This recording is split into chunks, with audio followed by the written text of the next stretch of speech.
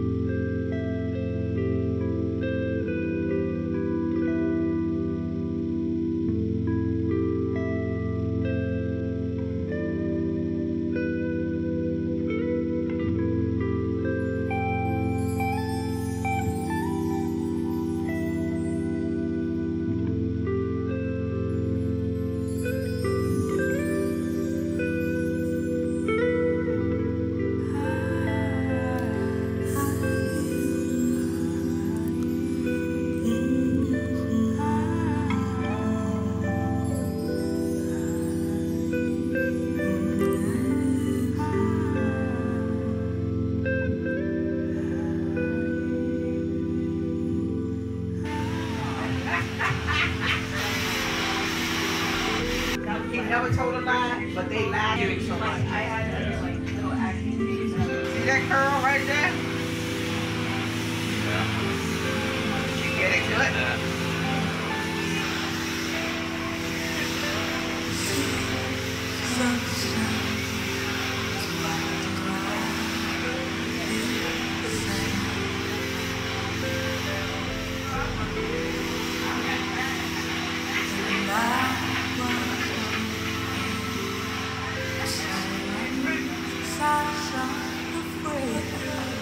Amaya, you ready?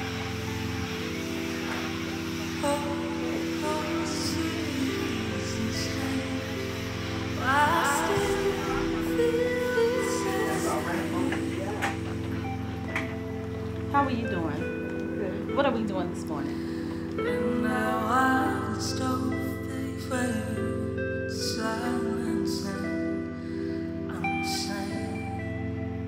Right. Y'all put me in there.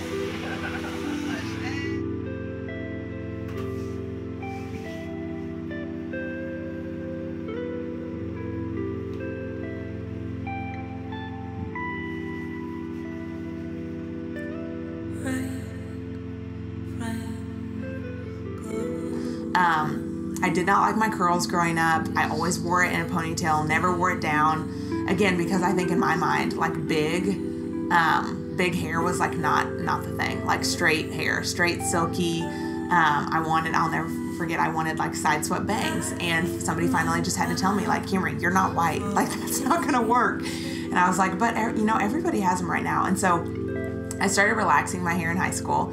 And so I'll never forget, I was in 4th grade and I walked into a basketball game. My dad used to coach basketball, and one of my friends, Tiffany, who her mom was actually half Thai, half black, and then her dad was black, so Tiffany was quote unquote a little blacker than me.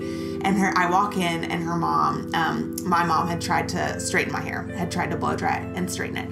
And so she just immediately, she saw me and she started patting down my hair, and she was like, oh honey, and she just started to try to work with it. And so I think that kind of communicated to me that, like, I just couldn't figure it out.